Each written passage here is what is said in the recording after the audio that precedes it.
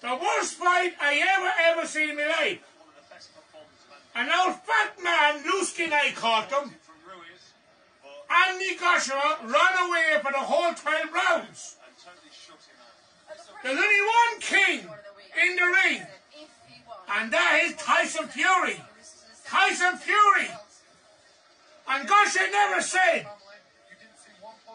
call Tyson Fury out.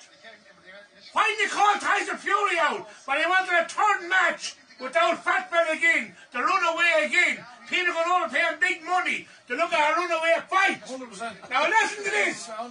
Wilder out in the Americas, the black man.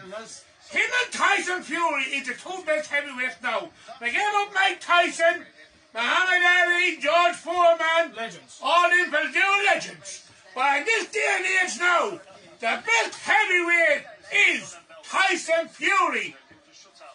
And you Andy Gosher, give out Tyson Fury a fucking go for that belt. And Tyson Fury will beat you.